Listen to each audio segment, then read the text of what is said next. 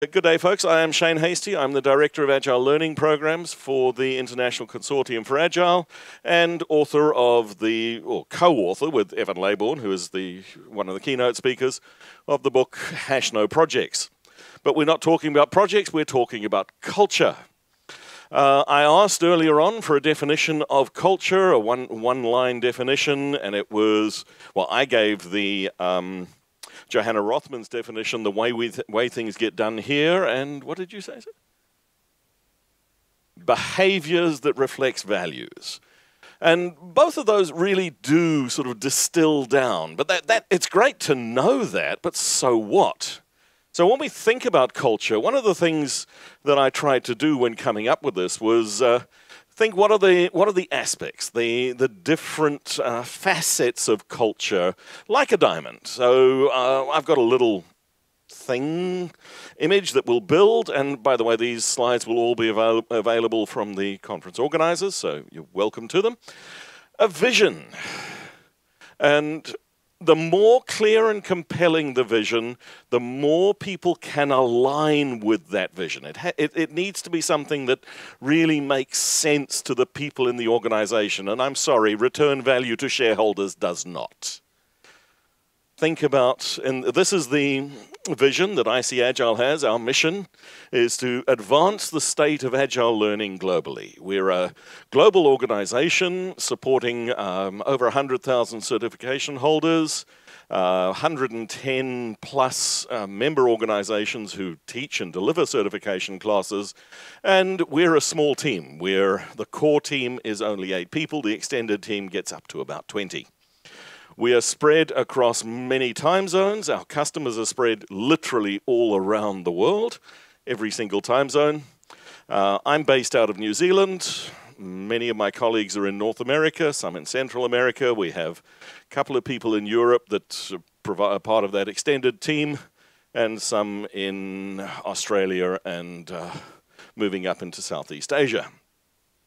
So we all align with this mission. And that's a really important thing. We self-selected. One of the reasons we work for the organization is because we care about that mission, and that really helps. Then, values. So if you look at these two pictures, which one is right? The end of the meal. Which one feels correct?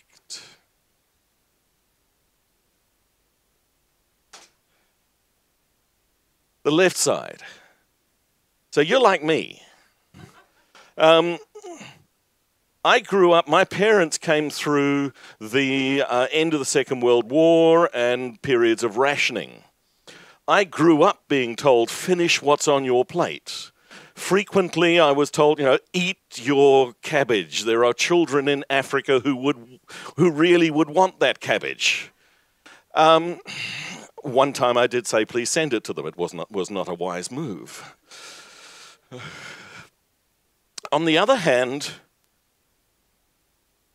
in the Middle East, in China, that is, your generosity is appreciated. I was in Qatar, and my wife and I were together. We were with our hosts. We come from this culture.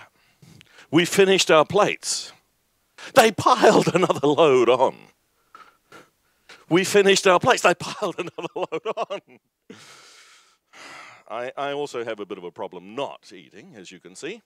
But it really is important to understand those individual, some of it is cultural. There's tools like, this is actually a thing called the Culture GPS that looks at national culture. It comes from the work of Hofstede.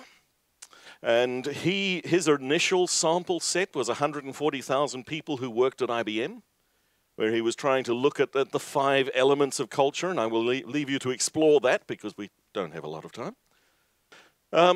Respect, hugely important, and respect for everyone. This is a picture of the daily stand-up at Menlo Innovations. There are 70 people actually around this room. They achieve the collaborative outcome of the daily stand-up, which is to identify blockers and support each other where there is dependencies. And they have this daily stand-up with 70 plus people, and it finishes in less than 15 minutes, and they achieve the outcome they were looking for, which is about building that collaborative relationships and support. Respect for people is at the core. One of the reasons so many implementations of the Toyota production system fail is because people copy the process, they copy the rules, they don't get to that deep underlying understanding of that it's that people who matter and that the people in the system are the ones who actually own the system and the process. So we have to create an environment where the people do genuinely matter. Practices, yeah, practices do help. And Frida, I was thrilled to hear about your 10% time. It makes a huge difference. Put aside space for learning. Give people the opportunity, the space, the time to find new things and to experiment. Tim Brown, the organizations best equipped to thrive are the ones most able to generate and embrace and execute new ideas. The narrative. What are your organization's stories? Share your stories. Find the stories. What are the compelling things that entice people, that bring them along on the journey with you? Places and spaces. The physical environment does impact your culture. If we're putting people in different spaces, if you're more than 10 feet apart, 3 meters, collaboration starts to drop. And at about 30 meters, the likelihood of collaboration, this was a study of academic collaboration, at 30 meters, if our desks are 30 meters apart, the likelihood of collaboration drops to less than 1%. It's ridiculous. So if you have space, if you are physically in the same space, make sure that you are physically in the same space. If, like us, you're a virtual organization, make sure that you are virtually in the same space. We actually use virtual presence tools at IC Agile to allow us to feel as if we're in that shared space. And it was quite eye-opening for us. We were using the free version of this tool, and they stopped giving a free version, so we said, well, that's fine, we don't need it. Within a week, we were all clamoring for this presence tool to come back. And now we pay for the professional version, the actual paid version. Because it did make such a difference, because we had that feeling, despite being virtual, of presence. The lowest common denominator of the behavior you will accept is the behavior that your organization will have. As a leader, your responsibility is to create a space of aligned autonomy. Have people aligned around what we're trying to achieve, but allow them to figure out the way to do it, so that bounded reality, the boundaries are leadership's responsibility. Within those boundaries, it's the work of the people on the ground, the empowered people, to make the decisions, to figure out the best way to do things. And safety and trust. And psychological safety, hugely important. And I'm not going to go deep into this one, but there's a lot of research. It's published by Google, and it was looking at what happens at Google. But the single most important factor for successful teams at Google was this thing they called psychological safety. The feeling that my colleagues have got my back. I can take a risk, and if it goes wrong, I will be cared about, I will be supported, I will not be attacked. And in Google's case, that single factor accounted for a 40% differential in measured productivity, and where they measured it was in real dollars. Huge difference. So those are the aspects, the facets of my diamond of culture. But so what? Culture sits around everything, and this is an image that our founder, Ahmed Sidki, uses a lot. Leadership, strategy, structure, process, people, these are all the things that make us up. And culture sits as an elastic band around it. If you want to change culture, you can't, and this is something we see a lot, implement Agile. So we go here and we bring in the Scrum process or another Agile process. And we push that piece out, but we don't move anything else. And fairly rapidly, the elastic band snaps back. Or maybe we change the strategy, some of the reward systems, some of the goals. We do that, but we don't move anything else. Culture snaps it back. If you're going to make change, we need to make change across all of these elements simultaneously. Maybe one thin slice at a time, move it, and that will then have enough momentum to move the whole thing. It's hard. So what have we done? As our organization, and we're small, but we're growing, and we're seeing massive growth in terms of the take-up of our certifications and certificate holders. So a year and a half ago, the core team, we sat down and said, who do we want to be? And we decided we would write a culture book.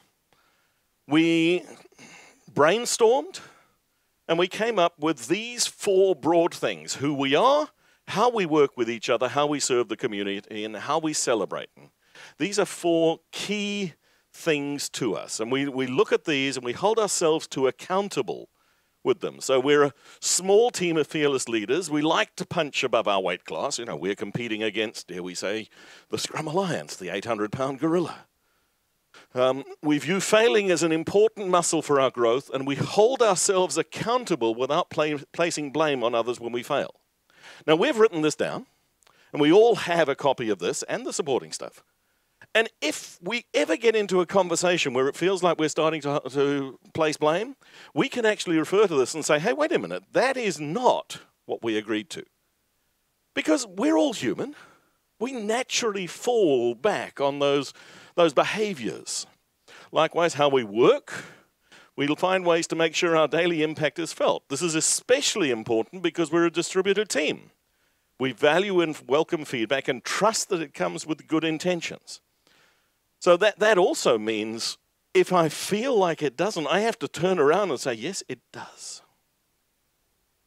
If I'm feeling, I got up, I'm having a bad day, well, that's probably what's causing me to feel unhappy about the communication I got from Shannon or somebody. We debate, we don't discourage. We create fun and laugh together to exercise our creative muscles and to strengthen our relationships. We have dance parties over Slack and Sococo. We don't record them. But it's fun. We serve, we listen and learn from our community to advance the state of Agile learning. And a really important one for us is we deliver value service, not valet service. Because we're such a small team supporting such a large community, we can't tailor our product and our services to every individual. So, but we we try to deliver really good value service. And we celebrate, our bar is high, we reward the extraordinary, we celebrate the failures. Now, we crafted this over a 2-day session. There was a reasonable amount of alcohol involved and a lot of good conversation.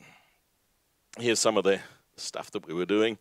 And we supported that. Each one of those 4 elements has a page with, this is one page of the who we are. I think there's about 7 items altogether that goes a little bit deeper.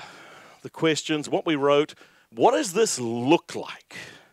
So taking those aspirational statements and going deeper. So we can't just think it. We have to act it. We put that together, we wrote it, but now we hold ourselves to account. Every one of us has it printed somewhere in our workspace, and we refer to it constantly. They're not just words on a page. They are things that we aspire to. We make mistakes, we fall over, but we support each other, we challenge each other, and we create that opportunity to explore and challenge.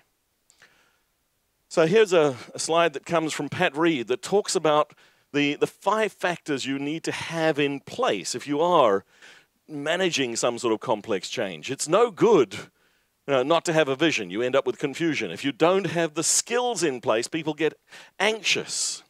If you don't have the incentive structure modified to support the new outcome, you get gradual change. If you don't have the resources, we don't give people the time, the money to support the change, you get frustration. And if we don't have a clear action plan, you get lots and lots of false starts. If you want successful change, you need all 5 of those things nicely interwoven. So it really comes down to enact the change and be the change that you want to see in the world. Wow, just on time.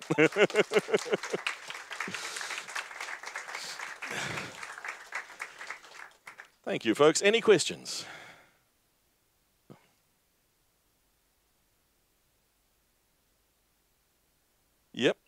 Yep. And yes, I wrote that book.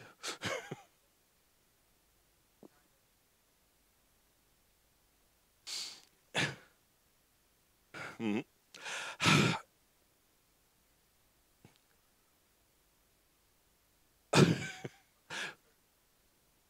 Yeah,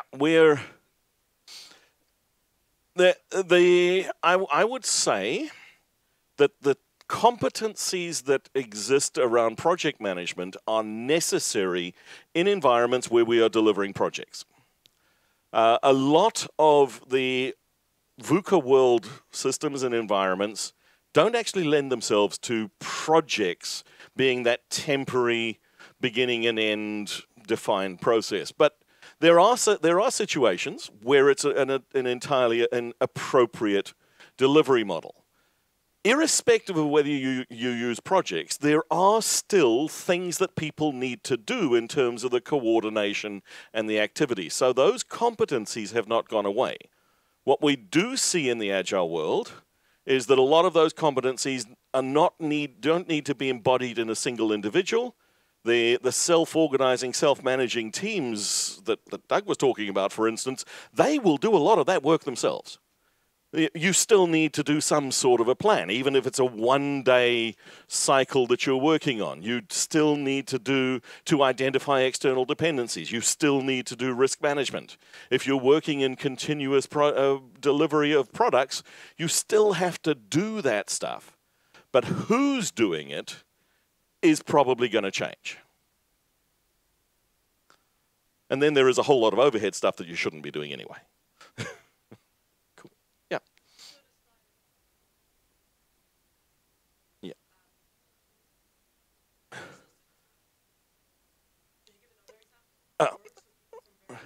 That particular one I used because I'd been doing a lot of work in Saudi Arabia, and the thing that really blew me apart was the difference in power distance. New Zealand is one of the lowest power distance societies in the world. Saudi is one of the highest. Not so much in Saudi, but in Hong Kong, when I went and did some work there, I made a huge mistake not recognizing the power distance, the status, the importance of status, and the loss of face thing in that culture. And the ultimate result was $1 million project failure. Yeah. Yeah. Mm-hmm. Yeah.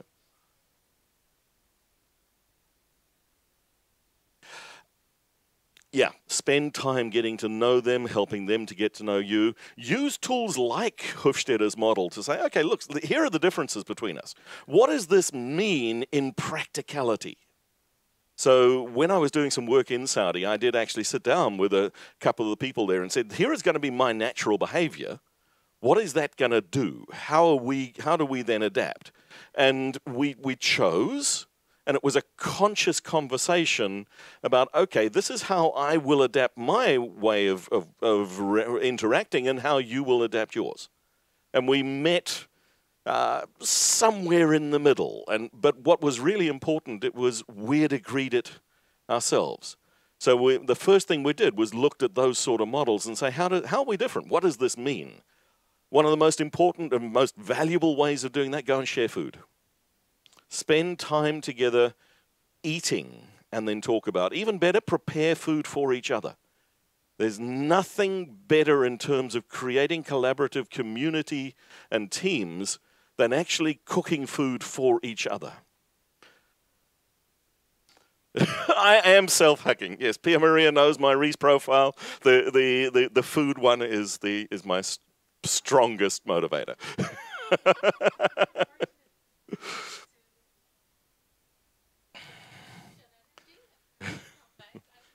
Oh, thank you. Beautiful. Thank you so much.